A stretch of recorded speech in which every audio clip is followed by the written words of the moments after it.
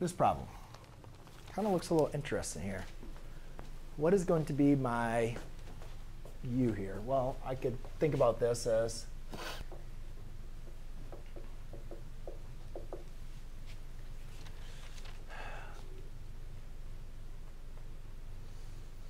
and you know what? Maybe I don't know. Let's just go ahead and play around. Let's have u equal to ln of x. So therefore, du dx is going to be 1 over x. So du equals 1 over x dx. Does that work? Right? Because remember, we had to remember that integral. Does that work here for u substitution? Of course it does, right? So therefore, I basically go ahead and 1 over my x dx.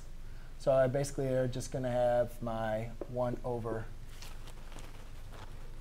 u du, which equals ln of u plus c. But my u is ln of x.